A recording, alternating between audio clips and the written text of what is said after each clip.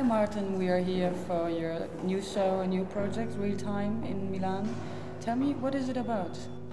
I designed clocks, but not with a mechanism, but it's actually a video of a clock indicating the time all day long. You can tell a whole story by a movie, and meanwhile the movie is indicating the time as well. So you can put a TV in your room and having the DVD of the clock inside, and it shows a 24-hour or a 12-hour movie. I made a few variations on that theme, and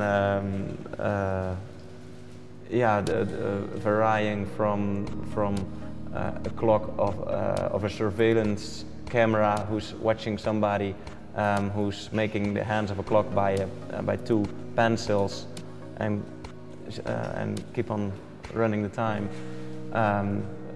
That's one of them. And another one is that they are sweeping the floor while the floor is the garbage on the floor is in the shape of the hands of a clock. So they keep on sweeping and sweeping all around. So the person becomes the product actually. The actor and the garbage is the product, and the film what you see is the clock, you know. And another one is that somebody is in a grandfather clock. It's a movie of somebody behind a glass with some markers. It's a little bit scary. Hidden in this clock. Yeah, and so it looks as if he's in the grandfather clock and a digital clock as well. So there are all kinds of different movies which are showing the time. Do you remember last year you told me that actually before you became a product designer you always were... Yeah, so now it worked out. Yeah. Filmmaker.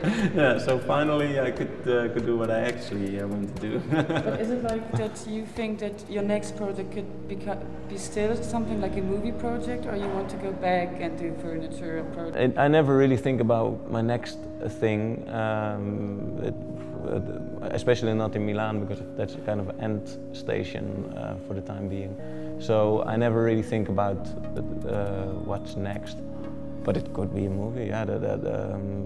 Could be. I like this, that I can combine functionality, design with a movie, because you still can watch the time. So, but it's also a movie. So I like the fact that I combine both of the worlds, and even theater, because I also have this live performance here, where somebody is doing the whole thing in a theatrical scene. So yeah, there are all kinds of things which I really like combined together, and so I can imagine to work on in that field as well, but yeah, I have to see, I don't know yet. Yeah. Thank you very much, Maarten. Okay, thank you too.